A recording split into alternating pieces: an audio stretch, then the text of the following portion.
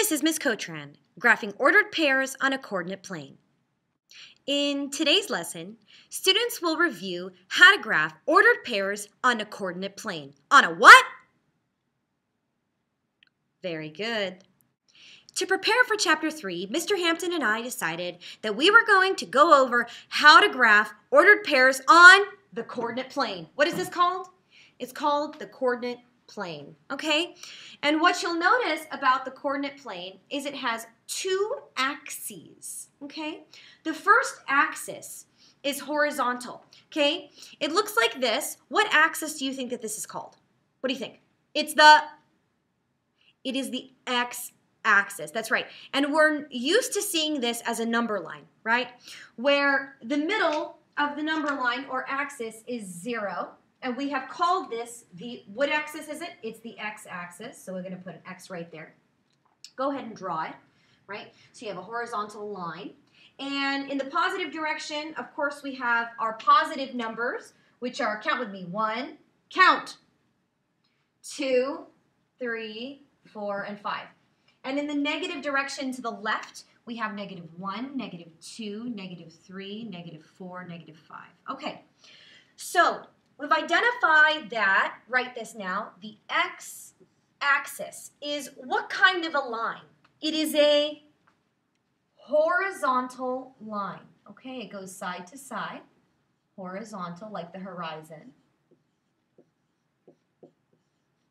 Okay.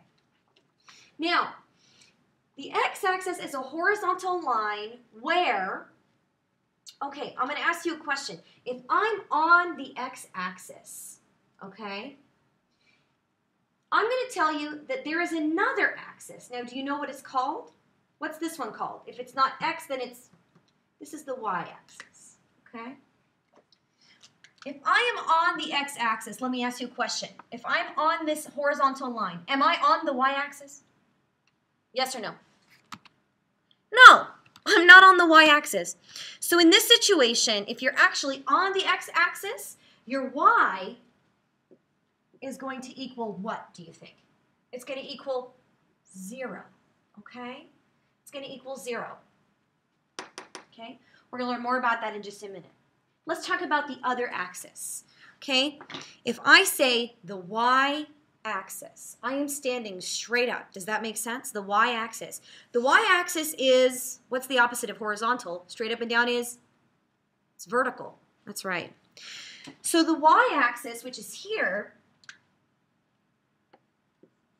is a vertical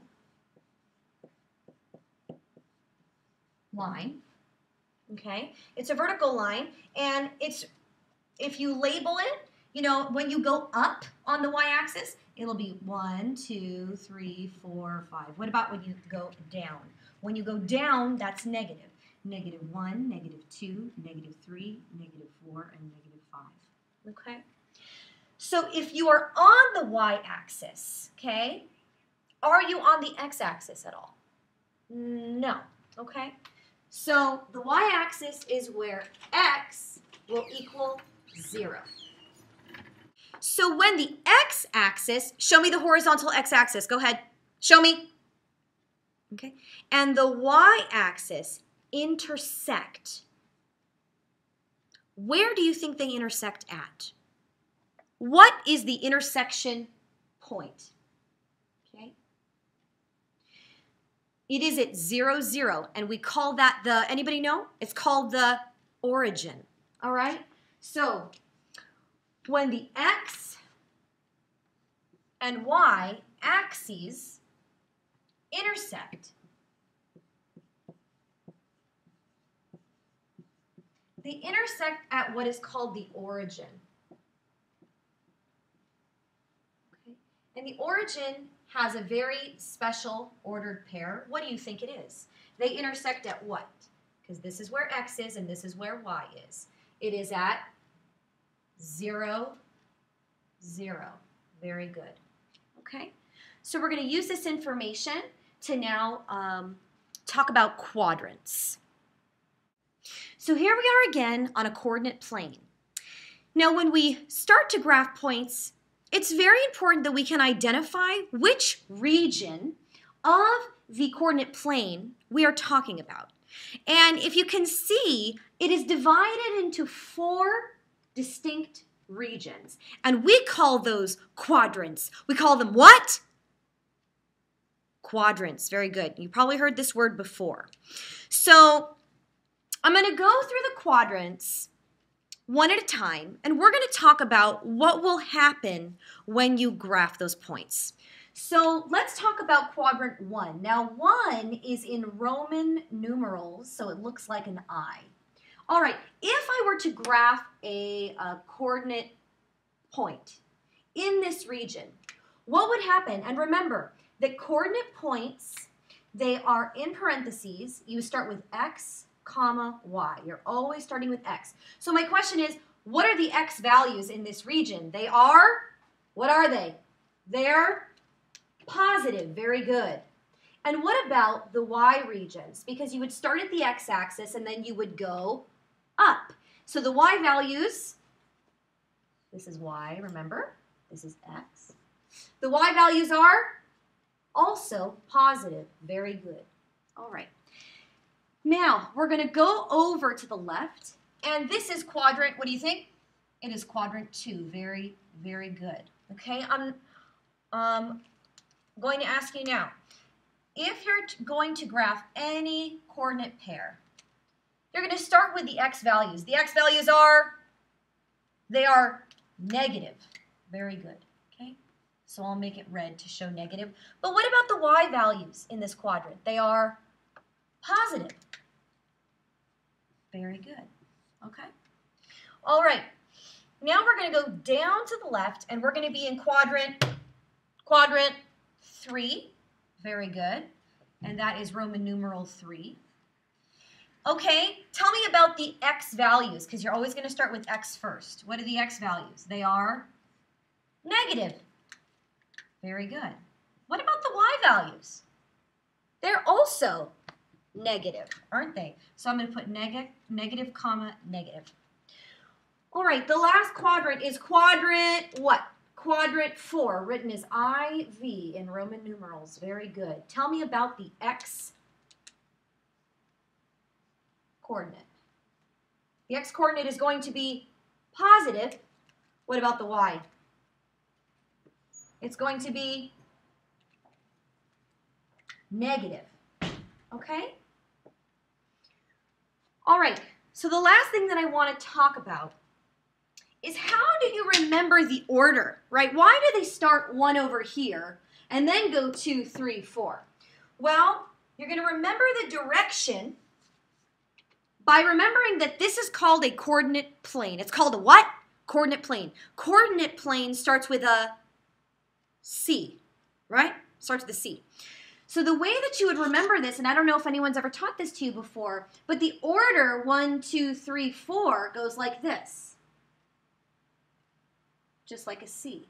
So you start 1, 2, 3, 4 when you are asked to label it on your own. Song break. Just in case you ever forget about the coordinate plane and the quadrants, you could sing a little song to yourself or just listen to me sing this song. It goes like this. The coordinate plane has 4 quadrants used to graph the coordinates x and y. That's pretty good, right? No comments. Okay, one more time. The coordinate plane has 4 quadrants used to graph the coordinates x and y. There you go. So now we're going to practice the skill of graphing coordinate points. Coordinate points are also known as ordered pairs. They're known as what? Ordered pairs. Because when you go to graph a point, there is an order that you have to follow, okay?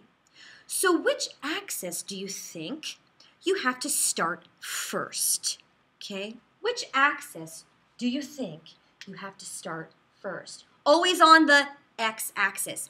And that's why in ordered pairs, you always start with x first, okay? You have a comma between the 2 values. So you'll start on the x-axis. If the x is positive, you're going to start on the right. You're going to start where? On the right. And if x is negative, you're going to start on the left. Where? On the left. From that, wherever you are, you are going to go on which axis? Which axis? The y-axis. And if y is positive, you're going to go up. And if y is negative, you're going to go you're going to go down, right? Okay, good. So let us begin. Every point is represented with a letter. So when we go to graph the point, we're going to write that letter. Are you ready? Yes? Okay. Let's take a look at A. It says 5, 1, which means where is x 5 and y -1? Make a point on that coordinate plane. Here we go. Well, we're going to start with x. Going to start where? X. Where x is 5. And where am I going to go? I'm going to go down. Where am I going to go? I'm going down. I'm going down. 'Cause you went around, baby. My whole world's upside down. Thank you very much. Okay, so, sorry, what were we doing? Oh, that's right. We started at 5 and we're going down 1. Yes. We'll put a point here and we'll label it A. Well, there we go. We did A. Now let me ask you a question. Which quadrant is point A in? Remember, gotta remember your C, right? You start with 1 and you draw a little C in your mind. You say 1, 2, 3. It's in quadrant, what is it? Quadrant 4, that's right, which I'm gonna write as Roman numerals 1V. Let's do the second point, or point B. It says we're gonna start at -3 and we're gonna go up 4, all right? So let's start on the horizontal x-axis. You're gonna start at -3. And then you're gonna go where? Because y is +4. You're gonna go all the way up to 4. So if you start at 3, you're gonna go up 4. And we're gonna label this B. Are we good? What quadrant is this in? You should be able to know right away. This is where is it? Yeah, it's quadrant 2. All right, next is 2, 3. You should already know that if you have if you have x is positive and y is positive, this is going to be in quadrant, what's this? It's in quadrant 1. So we're going to start at where x is 2, and then we're going to go up how many? We're going to go up 3. Very good. 1, 2, 3. We're going to call that point C. Very good. All right, next. What quadrant is this in again? It's in quadrant 1. Very nice. Now, I wanted to throw some of these in here, like D. What happens when x is 0, but y is -5? Where would you go first? Where is x 0? Right in the middle, right? Yeah, in the middle of the number line is where x is 0. And then you're going to go, don't make me sing it again, but I will if you want me to. You're going to go down to -5. Now, when you put your point D, you're going to ask yourself, and I'm going to ask you, what quadrant is D in? Is D in a quadrant? No? Well, then where is D? Where? Isn't it on an axis? Which axis is it on? It's on the y-axis. You get it? Y-axis. Now, listen to me. We've said that the y-axis is where x is 0. Is that true? The y-axis is where x is 0. Yes, because x is 0 and y is -5. All right. We're going to do 2 more points. Next, we're going to do point E, where we have 2 negative values, where x is -4 and y is -2. When you have a negative combination, no, it does not make positive. How do you graph it? What quadrant is it in? You should know that it is in quadrant 3. Where is it? Quadrant 3. Okay? So we have -4 and -2. So we're going to go ahead and start on the y-axis at -4. Then we're going to go where? Up or down? To -2. We're going to go down to -2. We're going to call this point E. Okay. Are we good? Our last point that we're going to graph today is 1, 0. All right, so negative 1, 0. We would have to start at negative 1, correct? Okay, we're going to start at negative 1. Now, y is 0. So are we going to go anywhere from this point? No. Okay? Negative 1, 0. Let's look at it. Let's graph the point. It is at point F. If you don't go up or down on the y-axis, where are you? You're on the x-axis. And let me write this right here, x-axis. Remember, if you're on the x-axis, what does y equal? Y equals 0. Does that make sense? Okay, the x is where y is 0. And then, the last one, again, for E, sorry, I didn't put this. You have to have quadrant 3, because that's where you have 2 negative values. All right, so go ahead and get this down. Now, for our last set of examples, we're going to go in the reverse order, which means I'm going to give you a coordinate point, and you are going to tell me where is it located and what quadrant is it in. Are we ready? So let's go ahead and order. Let's start with G. G, first of all, I think it's actually easiest to tell me what quadrant G is in first. What quadrant is this? It starts at all. It's in quadrant 1, correct? So we know that we should get 2 positive values here. Where do we start? How would we read this point? We have to start at the x-axis and we say this is 4, and it went up how many? 1, okay? 4, 1. Remember, you start at x and then you have y, okay? 4, 1, and both of those are positive values. That's why it's in quadrant 1. Let's go ahead and go to H. Where is H? Where is it located? What quadrant? No, it's not on a quadrant, people. Where is it? It's on the y-axis. Where? The y-axis. That's the first thing we're going to write. It's on the y-axis. It's not on a quadrant. So on the y-axis, then, let me ask you a question. What is x? X has to be 0, doesn't it? Has to be 0, and let's make sure we're right, because if we start at 0 and we go up how many? 2. Up 2. Start at 0, go up 2. That is labeled as 0, 2, and that is correct, where x is 0 and y is 2. All right, next, I. Where's I? Oh, here it is. Okay, which quadrant is it in? If this is 1, it is 2. Quadrant 2. I didn't mean for these to be in order, but that's okay. Quadrant 2. So we're going to start where? X is -2. And how many did we go up on the y-axis? Looks like we went up to 3, okay? So in quadrant 2, it starts with a negative and then it goes up to, so -2 and it goes up to +3. Very good. All right, A, B, C, D, E, F, G, H, I, J, right here. So what quadrant is J in? Oh, yes, it happens to be quadrant 4. That's right, okay?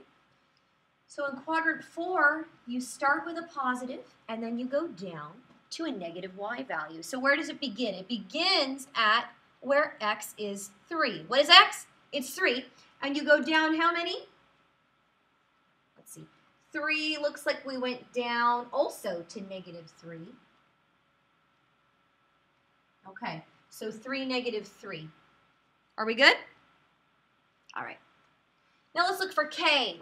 Where is K? Which axis can you find K on? It is on the x-axis. And if it's on the x-axis, what is Y? Y has to be what? Y has to be 0. It has to be 0. So I'm going to go ahead and make a 0 right here. And let's make sure that we're right. If we are at -4, okay, on the x-axis, are we going to go up or down? We're not going up or down. When we don't go up or down, we don't land in a quadrant. We stay right on the x-axis, and we call that at x equals -4, okay? All right, and for our last one, we have L, okay? L. And L is in which quadrant? Oh, wait, first we want to say that this is on the x-axis. Sorry. X-axis. Okay. All right, and for our last one, which is L, which quadrant do you think it is in? Remember, it starts over here and it goes 1, 2, 3. And quadrant 3 is where both the x and y value are negative. They're both what? They're both negative. So we start at -1 on the x-axis, and then we go down to what? Start at -1, go down to, what is it? -3. So we're at -1 for the x-axis and -3 for the y. We have a negative x and a negative y that is in quadrant 3. Okay, so go ahead and get that down.